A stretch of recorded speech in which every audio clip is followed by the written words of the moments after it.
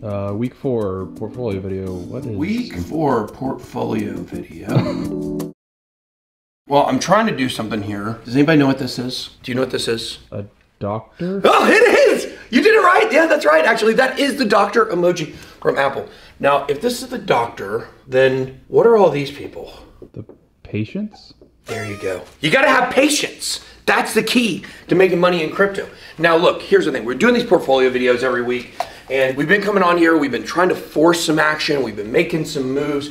You guys know we bought Optimism OP a couple weeks ago. That has not worked out. It's down 25%. That's a big hit. I think we had bought like maybe $750 worth. I can't remember in one of the portfolios. We have the 1K, we have the 10K, and then we have the 25K, as you guys know. We got these 3 portfolios. So that's a total of what? $36,000 total. Right now, I think we're down about $1,500 total between the 3. So not very much in the 1K, a little bit in the 10K, and then a decent amount in the 25K. You know, it's still maybe a couple percents down, it's whatever. But the thing is, we've been coming on here every week, and I've been trying to like find some things we can do. Well, the cool thing about Optimism is that I've been really looking at Optimism, where it is in the layer 2 ecosystem of Ethereum. And man, I'm starting to think that's actually maybe a long-term hold. I'm actually thinking about this might be one that could compete with everything underneath Polygon. It's not gonna pass Polygon, it's not gonna be better than Polygon. But what I'll tell you is there definitely is potential there for Optimism to be around for quite a while. And I think that even though we made that for a short-term move, it didn't work out, we're just gonna stick in the portfolio for the long haul. We also have added recently in Sand, which I like.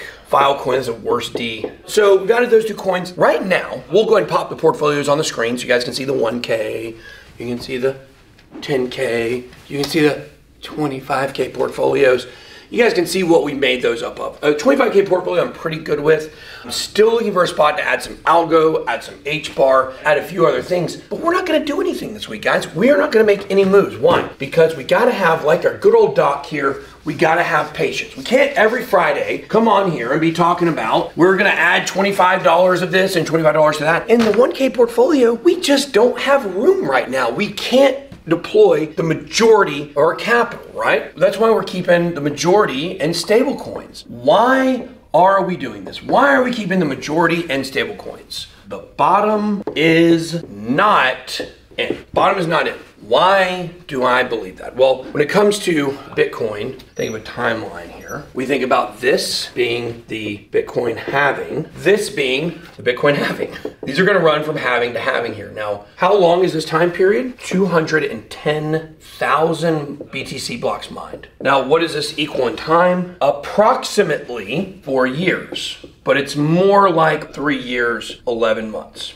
We're gonna tell you this doesn't exist. It does exist, sorry. So what occurs during this time traditionally for Bitcoin, okay? It's gonna be broken down into 3 different events, okay? So your first one here, this is 1.5 years. What happens in the 1.5 years following a Bitcoin halving? Last one was in May of 2020. Next one is probably March to April of 2024. What happened? Well, generally, we see it go like that. That's what we see. We see parabolic action for 1.5 years for Bitcoin. What do we have next? Well, next we have 1 year. What happens during this 1 year? The price, it starts to fall, it comes back up, starts to fall, and it falls dramatically. That is what we're looking at when it comes to what happens in the next year. This is where we're at right now. Right now, we're about right here during this time frame, okay? Top was in November. This will be a year later, be November again. We're looking at November 28th as approximately, the date's not that important. It's November 28th, after the midterm elections, we expect Bitcoin to bottom. And then what happens? Then you get 1.5 years of this.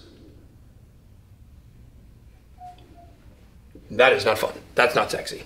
It's sideways action, very minimal gains. You'll probably have some spikes in there like that. You'll have some dips in there like that. Might look something like that, but overall it's sideways action, okay? So we are not yet here. When we get here, this is where we will consider deploying our capital. Now, obviously, these 4-year cycles, while the time frames have matched pretty much exactly, you know, the numbers have fluctuated a bit. So what are we looking for? We are looking for Bitcoin to be somewhere in the 10K to 14K range. watch. This is a go signal. When you see 10K to 14K, this is a great symbol to reallocate, I would say probably like 80% of the stable coins that we have left. We might keep a little bit in stable coins. It's never a bad idea. Yes, it's always great to catch the bottom, but you can't guarantee that's the bottom. Some people believe the Bitcoin can be going as low as $3,500. How insane is that? I don't think it's happening, but if it did, think about it, if we kept 20% of our stable coins in and it did drop that low, now all of a sudden I'm getting 3x my Bitcoin from 10K. Like at 10K, if I put in X number of coins, I would have X number of Bitcoin. But if it drops down to 3,500, I put that same amount in, I'm getting 3 times more than that. It's so pivotal to keep money on the sidelines. And when you're at a place where you're trying to figure out like, should I put it all in right now? Should I slowly move in? It's okay to still have some stable coins in your portfolio. But as the market starts to move up, there will be times where it will dip and you can short term start allocating some of those other stable coins. We would not keep 20% of the stable coins in to maybe see like a lower bottom. We would never expect there to be a lower bottom than that. We would go almost all in, but you want to keep some so that way at any given moment, if there's a short term opportunity to buy a gigantic dip, take Thorchain for instance. Okay, Thorchain early 2021, there was a time where what occurred is that Thorchain had a massive exploit. Price dropped dramatically. That would have been a great time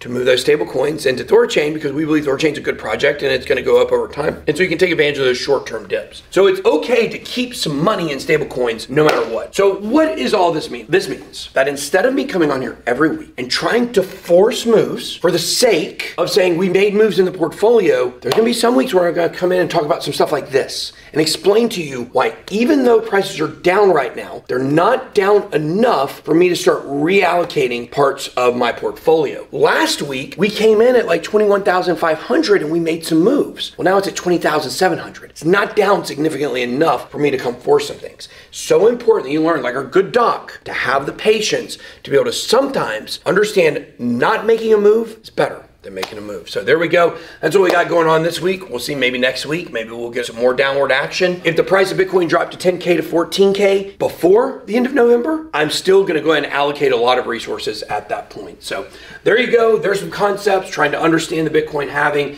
I don't even know if you can read any of this. According to some handwriting analysis says I'm a psycho. That's all I got. Be blessed. BitBoy out.